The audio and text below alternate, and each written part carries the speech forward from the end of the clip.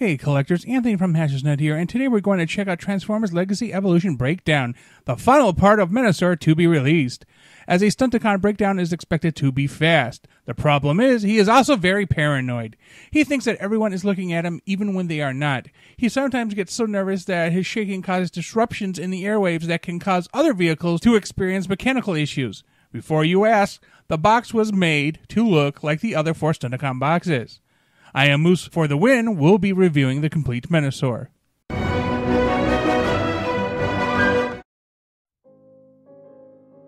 And in front of me, of course, is Transformers Legacy Technically Evolution Breakdown. Of course, he's part of Menasor. He's one of the Stunticons. And he's not too different from, well, pretty much any of the other vehicles, short of Mortar Master, and the set transformations was exactly the same as Dead End. But here we are. We're looking at this. Now, if you're wondering if I'm going to do a Menasor thing, like I'm going to show Menasor and attach him, no, you can watch the IAmMoose for the win when he does his whole coverage of Menasor, because he did the Motor Master, he'll do the Menasor. Simply looking at the guy, he's a lot of white with some blue, and we're going to put him aside for a sec and take a look at the box. And the box is the classic Legacy box, because they want it for those completionists to have the original look, so all their boxes look the same. But yes, this is technically Evolution. On the side, of course, you see Breakdown in all his head and body glory. Transformations, QR codes are on the top now, so somebody pointed that out to me, and I was like, oh, okay, great. I don't look at them, I don't care, and I'm told they're quite, sometimes we're wrong. So anyway, back to the front. Pull the tab out in the back, and you can pull out this cardboard, which had 2 paper ties, so yay for the environment. Of course, the instructions and the don't hurt yourself paper. So remember, don't hurt yourself. So Breakdown, I mean, he looks pretty good. He's nice and clean. Hopefully he doesn't experience any yellowing. I have yet to experience yellowing in any of my figures. So knock on wood. So this is a wood surface. Okay, anyway. I hate this thing. It's supposed to be like a boomerang or some type of bladed weapon. I hate it. It barely holds in his hand. I mean, sure, it's a fine spoiler, but what they really should have done was given him a second blaster.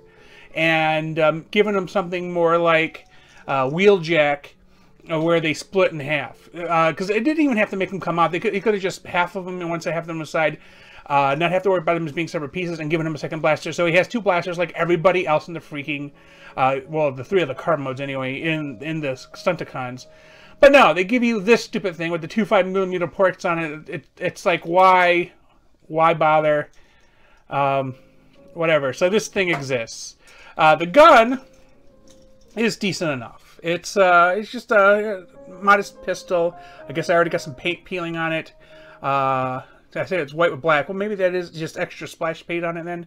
So, you know, it's decent enough. And as I mentioned, his transformation is pretty much the same as Dead End. Fold in the hands. Now, every joint on this guy is super tight. Like, everything. It's like they decided, hey, you know what? Tony's last figure was super loose, so we're going to give him the super tight one instead. And, okay, I hear you. I will stop complaining about tightness. Anyway, turn the waist around 180 degrees. His head is on this little joint here. You can just pop it in here, and it closes it in here. So there's a couple ways you can go, top or bottom. I feel like bottom's probably the right choice, since it would have to click into the top anyway. So we will unfold the legs. Hold on. It might be easier if I do it from the top. There we go. And there we go. And what's going to happen is we're going to fold the legs over, and they're going to make sure we pull the toes all the way. They're going to go over here, and I'm going to pull the arms out so they're out of the way. And you'll see these 2 little tabs here. This is clear plastic. This bothers me a little bit. I've already shaved a little bit off, not on purpose, mind you, because it kind of got stuck in there. But you can't, just look at that satisfying snap there. That scares the crap out of me as well. When they snap too well, there's something wrong. Anyway, snaps right into there perfectly, awesomely. And then, of course, you just close these, making sure the feet are flat.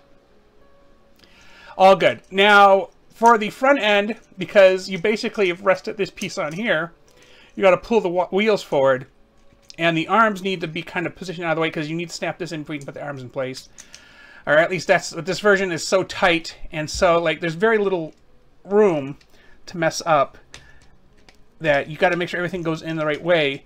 And I think the best approach might be to put these like this and then put them together. And you can see there's tabs under here if I can get it to work it, because what happens is there's little areas in which they click in on the bottom, and I, being me, have the worst type of luck. So I'm trying to get the... yeah, so it's not going to work either way I drew it. So let's see if I... Well, Sarah, you know what? I'm going to snap in the arms and see if maybe that makes it easier. Everything looks easier on camera. Those seeming kind of clicking nicely, but anyway. Let's try this again. There we go. There we go. And you see my problem. These just won't want to go in because they have to fit into this bit here. Hi, how you doing? Okay, anyway. So it's a pain in the butt, and I've gotten it to work like painlessly once. And it was by attaching them underneath and then kind of... There we go. So that might be the best approach. You kind of have them close, but not all the way out. Another clear port with a bit here. A very loud snap. That it scares the crap out of me. I tell you what. Anyway, as far as hooking this thing up to anything, I mean, I guess there might be a place somewhere. I feel like it goes somewhere. Like, there we go. Ugh, no, it has fallen.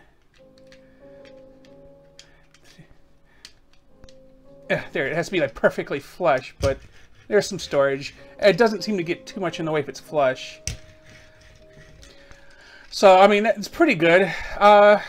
You know, I mean, what are you expecting for basically a combiner piece? They all kind of have that general body, so this windshield could pop out and the foot can be made out of it. But speaking of which, because I did have a problem with this, I'm going to show you one thing I did to get this window back out, and hopefully it'll prevent you from breaking the tab or the window itself. First thing was to basically pull back on the back. You know what? Take this off first. Pull back on the back a little bit to pop the hands back, or arms back out, and just kind of loosen them up and pull them out. And then, if you do it right, you should be able to kind of position downwards this piece to pop out the windshield without... There we go. And so that's the way to get the windshield out without totally messing it up. Tell me in the comments your thoughts on this video.